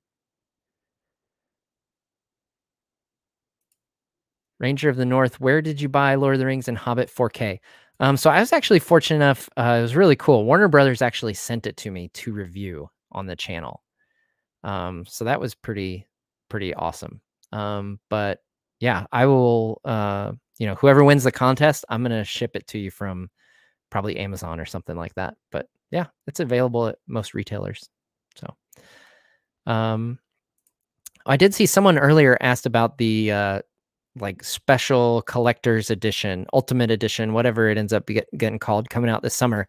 Yeah. So there's the 4K edition, the copy that I'm giving away. And then later this summer, they're supposed to come out with an ultimate like Middle Earth set. And there's at least one particular bonus feature that we've not ever had before. So we don't really know what that is. That's very mysterious. Even on like the press release that they sent us with our review copies, it didn't say. I'm really crossing my fingers and hoping that it's deleted scenes. Ideally, deleted scenes that Peter Jackson has done the full 4K restoration and like finished effects and everything. I'd love to see like a finished, polished, whatever they had planned for Faramir and Eowyn's wedding. Yeah, that'd be awesome. I would also watch a 6-hour cut of Return of the King or whatever the original, cut was. Because whatever cut we got, there was probably a longer version. Even after the extended, there was probably a longer version. But I would watch it. Naturi's Chill, thank you so much for the super chat. Do you have any content solely about Eru? And congratulations, Matt. I've been subscribed for nearly 6 months now, and seeing my loyalty badge change is very rewarding. Yeah, that's a fun little perk. You get the loyalty badge as a member here on YouTube, and it your emoji changes. I think the last one you get is Tom Bombadil, maybe. I can't remember. They're all these little Lord of the Rings emojis that I made back in the day. Yeah, I don't have any content solely on Eru. He's kind of a mysterious figure. He comes in at other people's stories, really. So like we deal with him a lot in the first Morgoth video, during the creation. And, he's the one that, intervenes, to bring Gandalf back when he dies. Yeah, I don't have any currently anyway. But yeah, I'll add that to my list to maybe look into the possibility of doing a full Eru video. Yeah, he's obviously a pretty important character. He's only the creator of the entire universe. All right. Oh.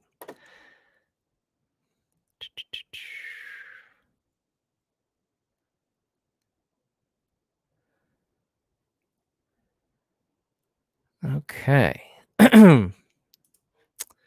Michael Kinney, would you consider Santa Claus a Maya? Sure.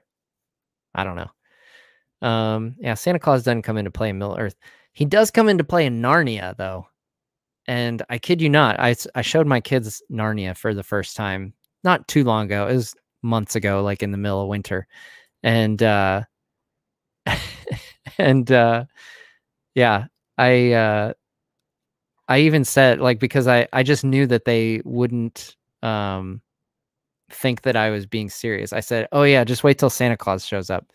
And they thought I was totally just goofing off. But yeah, then Santa Claus showed up in Narnia because that's where Santa Claus likes to hang out, I guess. All right.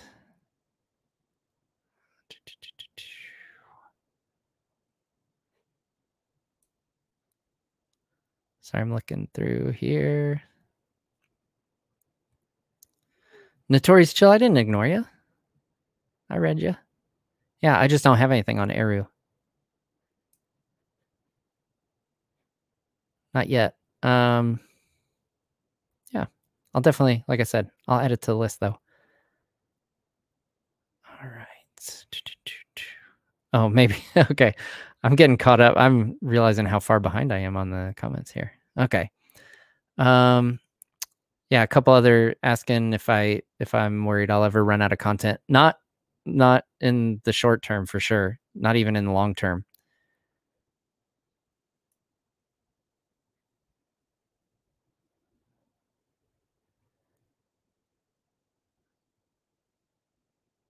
Ah, I did. Thank you, Garrett, for letting me know. I missed a couple.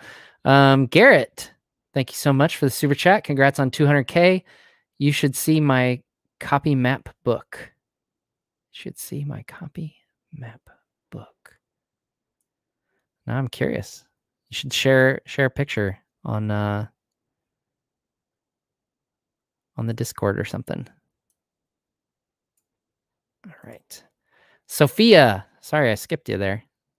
My my scrolly kind of freaks out from time to time. Sophia Linden, thank you so much. Do you think that after Daggerath, the elves are reborn with the past memories, or do they become new beings? I think I would imagine they'd be reborn with past memories. I have to look into it more with Glorfindel. He's one of the few that we know of that, is reborn, and he actually comes back to Middle Earth. So he's like a unique circumstance, but I would imagine that he would have those previous memories. I'll have to look into that more, but I would imagine they would be reborn with their past memories. And the elves can be reborn anytime, really. Glorfindel, the reason he's reborn so quickly is the nature of his death. He self-sacrifice to save the survivors of the fall of Gondolin. So yeah, it's just most elves choose to stay in the Undying Lands rather than go back to Middle Earth, which who could blame them? I mean, Middle Earth has got nothing but trouble going on pretty much all the time. So, all right. Notorious Chill, I had a different question way before my question about Eru. It was about your opinion on Warcraft orcs and Lord of the Ring orcs. Oh, I'm sorry. Gosh. Okay. All right. I will find this question. Yeah. Warcraft orcs. Sorry, I'm trying to find it here about the Warcraft orcs. Just type it in the regular chat. I'll make sure I catch it here about the Warcraft orcs. I haven't seen the Warcraft movie. Yeah,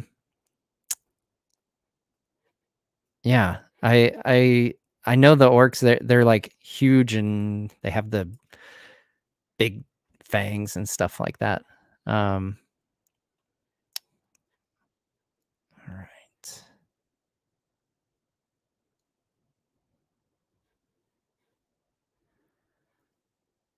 Oh, we had a let's see here. There we go. Ranger of the North. Do you think that if Jackson decides to make the Silmarillion, could that be as great as Lord of the Rings, or would it be like Hobbit? Well, first of all, like it's not up to Jackson if he makes the Silmarillion. It's up to like the Tolkien estate and who they give the rights to and all that stuff.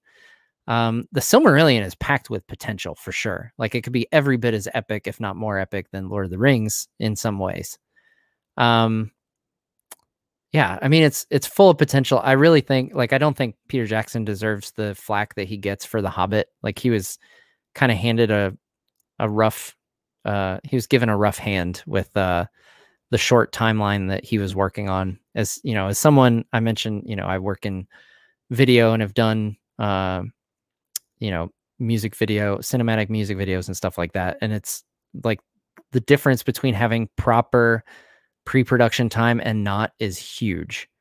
So I have great sympathy for, the fact that he was kind of thrown into that situation. They should have just delayed, honestly, they should have delayed the movies, but that would cost them money. So,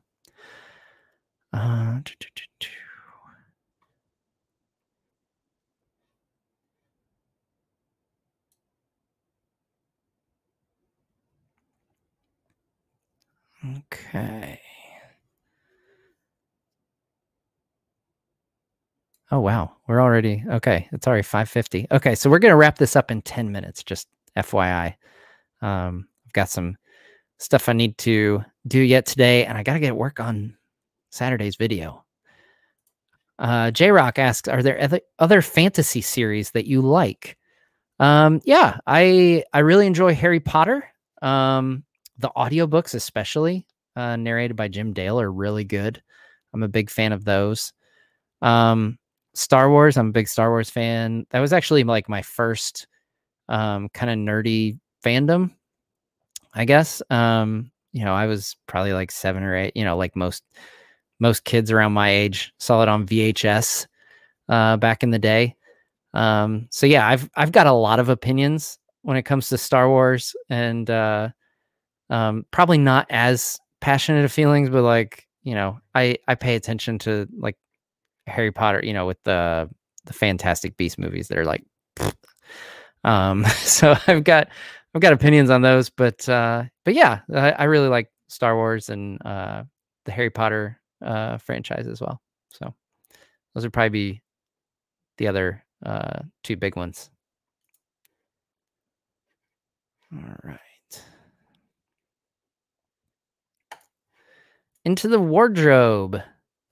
Shout out to Into the Wardrobe, one of our newer channels that joined on our Tolkien Reading Day collaboration. That's an entirely Narnia channel, kind of like mine, but with Narnia. So if you like Narnia, you should go subscribe to Into the Wardrobe. What's something you've learned during the production of your videos that has surprised you? Man, that is a really good question.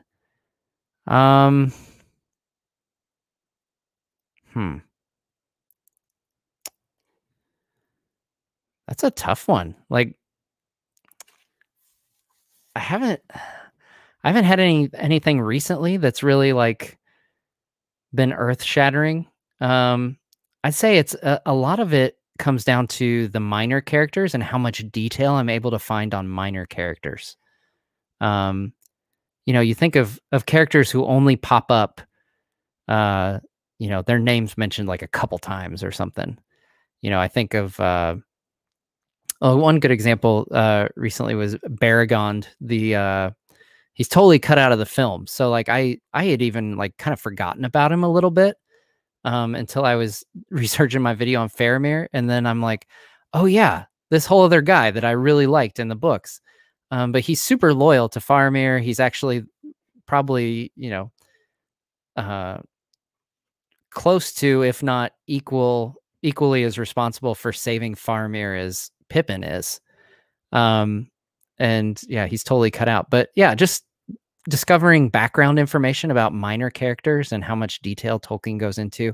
I'm always in awe of that. JH asks, have you seen Lindsay Ellis's videos on The Hobbit? Yes, I have. Yeah, I've seen all 3 parts. It's been a while since I've watched them. But yes, I have. They're yeah, I don't know. Like I said, it's been a really long time since I watched them, so I can't remember offhand. I know that I remember the 3rd part going into like the finances and stuff. Yeah, so I can't make any specific comments just because I can't really remember for sure what all was said in it. I know they're really well made. Notorious Chill, have you ever watched Dark Crystal series on Netflix? It's so good. I have not. I haven't. I think that was that a movie back in the day that it's now a sequel to or something? maybe. I haven't seen either, but I will put it on my queue or my list, my watch list. It used to be Q back in the day, showing again how old I am back when you got DVDs mailed to you. Yeah, I'm old, guys. Please sing something like Tom.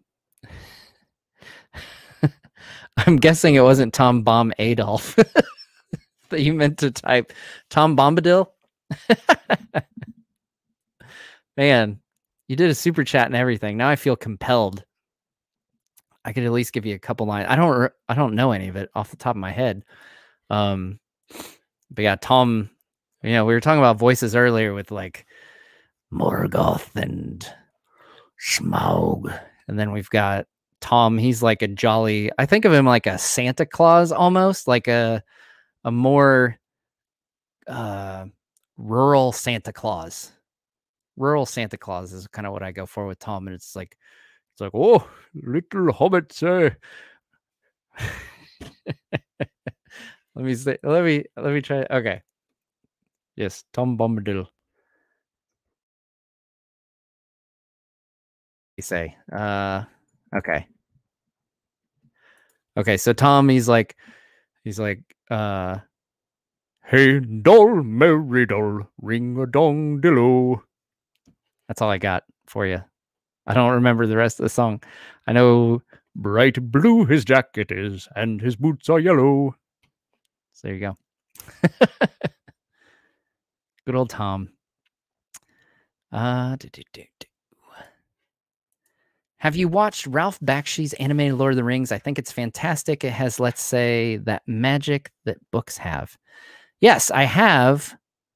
I have watched it. Yeah, it's an interesting.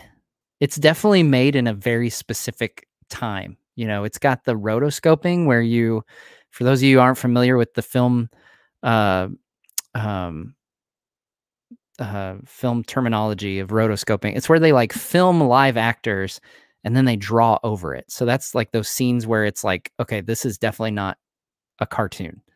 So it's got that, which at certain times works really well. Like I feel like there's parts with the Nazgul that it's like, yeah, this gives a creepy vibe. But yeah, I mean, it's definitely dated. It's not gonna hold up like Peter Jackson's films. I feel like those films are gonna be about as close to timeless as anything produced in my lifetime. But yeah, I mean, it's definitely I definitely wouldn't agree that they're better than that. It's better than Peter Jackson's or anything like that. But yeah, you should totally check it out if you haven't. Kiro asks, have you listened to any of the audiobooks? I've listened to basically all of the audiobooks. So I have a video on my channel. You should check it out. It's a breakdown of all the Tolkien audiobooks. And I kind of give little mini reviews, just kind of saying what, each one consists of and, what each one is and like how good it is, that kind of thing, mini review, I guess. The only caveat there is like I made that video before we got a Fall of Gondolin audiobook and before we got the Andy Serkis Hobbit audiobook. So I would bump up the Andy Serkis Hobbit audiobook is definitely my favorite version of the Hobbit audiobook. All right. Well, we are just about out of time. So once again, I will just, first of all, thank you to everyone who's stayed in here on the chat and joined us for a live stream. This was fun. I like doing these every once in a while where we just kind of talk and chill out. I'll get the code up here in just a second. So again, like I said, I'm also streaming this on Twitch. So if you are on Twitch at all, be sure to go subscribe or follow me there. I'm still working out the terminology. But yeah, it's Nerd of the Rings 1 on Twitch. And so that's where I'm probably going to do gaming stuff from here on out. And I'll keep the lore stuff here on this channel.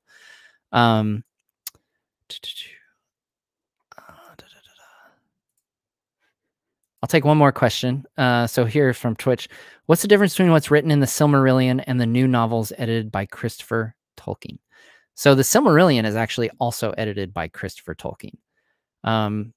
After The Hobbit and Lord of the Rings, that was the only works published during J.R.R. Tolkien's lifetime. His son Christopher edited and did everything else completely on his own. So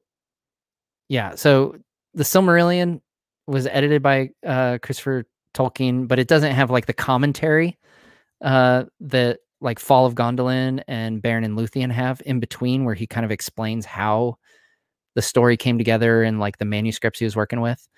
But yeah, the Silmarillion, you know, that's like the cool thing about Christopher Tolkien is like he doesn't make stuff up, you know, on his own. It's all his dad's stuff. So Paul Martin, thank you so much, man. I'm not going to log off after that, man. Okay. Paul Martin, hello. Thank you for all the work you do for Lord of the Rings. You have helped me understand Lord of the Rings lore more with your videos. Have a good day. Thank you, Paul. 99.99. Thank you so much. I appreciate that. Man, that's awesome. Yeah, I mean, I'm glad that people seem to really enjoy the channel. Yeah, it's gone beyond anything that I expected it to starting out. I really, you know, thought if I could get to monetization, you know, in a year, I'd be doing pretty good. So yeah, and then for it to take off the way it has, I got the silver play button back here that, you know, every once in a while I peek back at it and I'm like, holy crap, I have a silver play button. This is wild. So yeah. So thank you so much, everybody, for being here on the chat and you know, watching the videos, sharing the videos. Again, okay, so we've got the giveaway. It's in the description. If you haven't already, make sure you enter it. Once again, I will bring up another bonus code for you. NOTR bonus, Nerd of the Rings bonus. That'll give you another 10 entries into the giveaway with some awesome books and prizes. So we'll have that. Yeah, that will end on Monday. So on Tuesday, we'll announce the winners for that. Yeah, and it'll be fun. And also be sure that you subscribe and tune in for Saturday's video, because there will be a code that will pop up on screen during Saturday's video that will also give you another 10 entries. So that'll be kind of your last chance to get in before Monday's deadline with any bonus entries, unless, who knows, maybe I'll throw another one out on Twitter or Instagram or something like that. I could always make more, get you some more bonus entries. Can't seem to enter another bonus. Okay. I will take care of that. I've just got to go on and add more fields for you to enter a bonus code, I believe. Okay. I will fix that right after I end the stream here. So make sure you keep the code. I will enter that in as a second line. So there'll be a second opportunity to enter a bonus code on there. I might even be able to do it. Let's see here. If I've got it pulled up, I'll do it right here. So let's see here.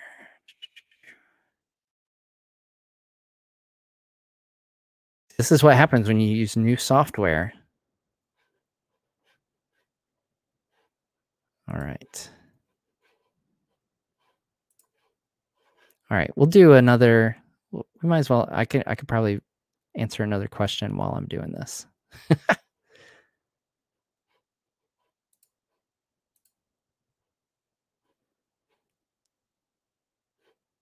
Okay. Huh. So it's telling you that you can't do 2 bonus codes. Is that right? Did Legolas get married? Did he have any kids? No, not that we know of. He was probably just, you know, he probably got voted most eligible bachelor, that kind of thing, because of his dreamy hair. All right. Okay. Well, I will get this sorted out, guys. So keep a hold on that code, Nerd of the Rings bonus, and I will get that fixed as soon as I log off here. But thank you once again for hopping on and being on the stream today. Thank you for subscribing and for watching the channel. I appreciate it so much. And I hope to do this again when we hit another, who knows, maybe another 100,000 subscribers or something. We get to 300,000. We'll do this again. So yeah, thanks so much for watching, and we'll see you next time on Nerd of the Rings.